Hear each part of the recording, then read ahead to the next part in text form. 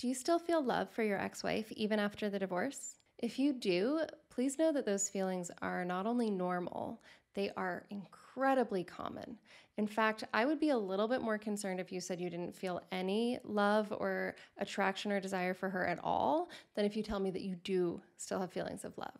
After all, you were married for how long? Even if it wasn't that long, this is somebody that you chose to marry, somebody that you chose to spend your life with. Of course, you still have strong feelings for them, even if things have gone very poorly in the last months or years. I'm Rachael Sloan. I'm a divorce coach for men, and I help my clients move on. And I can tell you from experience that you don't need to get rid of feelings of love for your ex-wife in order to move on. Loving her is not a problem in and of itself. What does become problematic for a lot of people is believing that because you love her, you're supposed to be with her. Now, this is maybe the kind of default belief most of us have about love, is that if you love someone, you're supposed to be together.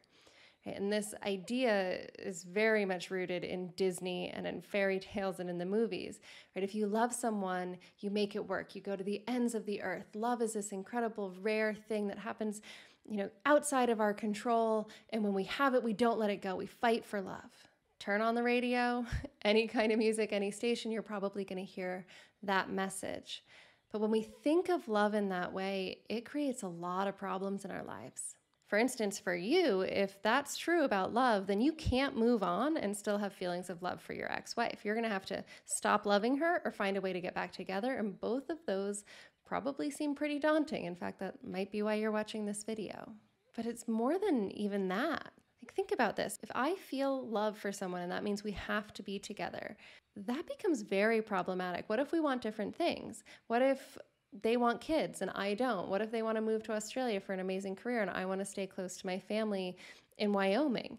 Right? There's a lot of situations where we might not be compatible. We might not have common ground, common dreams, common goals, but we feel love for each other. Or what if I feel love for someone and they don't feel love back for me? And now the love tells me I'm supposed to be with them, but they don't want to be with me. And now I'm really in a mess. Right? When we conflate these two ideas, loving someone and being with someone, we create so many messes for ourselves. And yet this is what we're encouraged to do all of the time by every song on the radio and every Disney movie and romantic comedy that we see on TV. We have idealized love and mystified it at the same time. We've decided that love is this thing that just happens to you, that you don't really control. And once it happens, now you have this obligation. You have to make that relationship happen. You have to be with that person. What if that fairy tale story is just all backwards? What if all of it is wrong? What if love is actually something that we can choose? What if it's something that we can actively create? And what if we can love people and never be around them again? Think about this. You already do that. If there is somebody in your life who mattered to you who has passed away, think about that person. Maybe it's a parent, maybe it's an aunt, maybe it's a friend. When you think about that person and you revisit a happy memory, you feel love for them. We are very, very capable of loving people who are dead. Right? We can't be with them. There's no way to be with them, but we can still feel love for them. And so loving someone doesn't mean you have to be with them. You can love them even if they're not here anymore. What about this idea that love just hits us and it just happens to us? I don't think that's so true. Right? There's an element of desire that's biological. Right? There's pheromones, there's people that we're naturally attracted to and we have chemistry with. But a lot of love is also about our thoughts. It's the way we think about people. I mean, you just went through a divorce. I'm sure you had moments where you hated your ex-wife and you had moments where you loved her. And the only difference between those two moments is what you were thinking about her in that moment. Were you focusing on the good memories, on how much you care about her, on how amazing she is, or were you focusing on the horrible things that she was saying or doing? Right? The difference between love and hate is just a thought. The other piece of this is that love is not something that we give to other people. It's something that we feel. If I love you, I feel that love. Right? Just like if I love my aunt who passed away, I feel it. She's not feeling it. At least I don't think she is. Right? She's not even here. I think of her, or I think of my husband, and I think loving thoughts about that person. I feel it. I feel light and warm and glowing and good. I get to feel the love that I have for other people. Now, I can't offer it to them. right? I can offer somebody that I love my presence, my attention, my care, but I can't make them receive it. And sometimes they don't, right? Sometimes I offer it to my husband and he can't take it in. I'm sure you've had this experience going through your divorce as well, right? If you could make someone feel the love you have for them, you certainly would have done it by now. We can offer our loving thoughts, our care, our attention, and our presence to other people. The only ones that we can make feel love consistently are ourselves. So what do we know about love? Well, we know that love is largely created by how we think about a person or an object or an animal or a place, right? We can feel love for all of those things based on what we think about them and what we focus on. So love is largely created by our thoughts. When I love someone, I feel it. They don't necessarily feel it at all, but I can consistently feel the love that I have for others. And I can love people who aren't even alive. So this whole Disney story that love is this thing that comes out of nowhere and hits you upside the head. And then once you have it, you have to be with that person. You have to go to the ends of the earth to make it work, and it's destiny. That story has a lot of holes in it. And it's a nice story. There's something very comforting and passionate about that idea that there's kind of this fated love. But there's also a lot of anxiety involved in that because we don't have any control over it. If it's something that just happens, it can hit you, but it can also leave. And how do you know when it's going to leave the other person? And now you're going to be alone and loving them, and they're not going to love you back. And maybe this is very much something you've just lived through.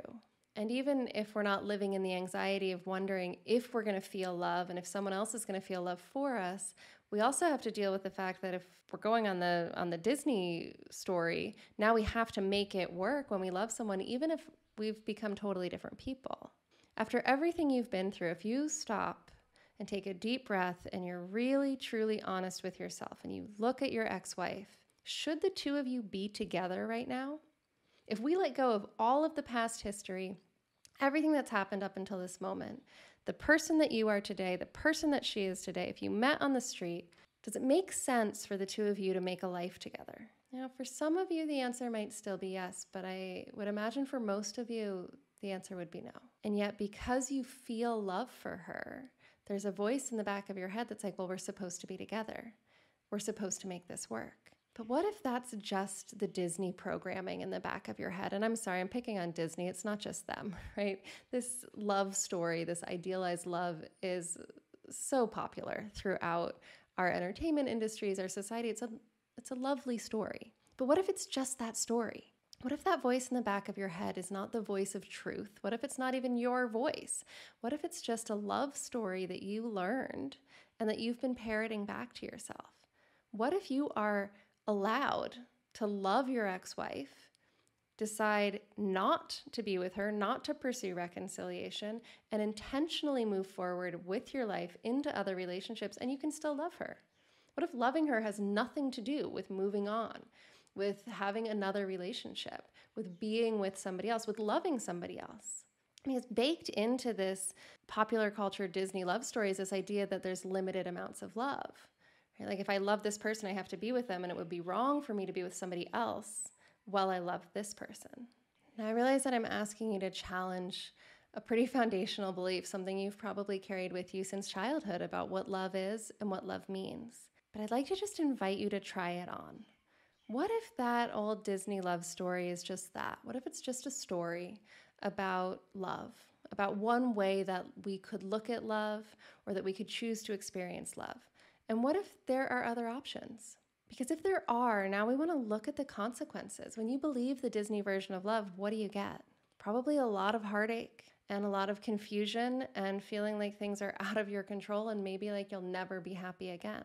But if you could let that story go, if you could love your ex-wife and move forward with your life and love yourself and love a new partner, and all of that was possible and they didn't interfere with one another, how much better would that feel? If you just let go of this belief that loving her means you're supposed to be together, what would change for you?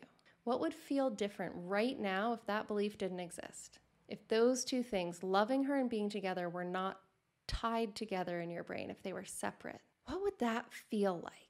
I'd like to invite you just to try that idea on and explore it. How would it feel to separate loving her from being with her? Try it on and see where you get. I'd love to hear your thoughts in the comments below.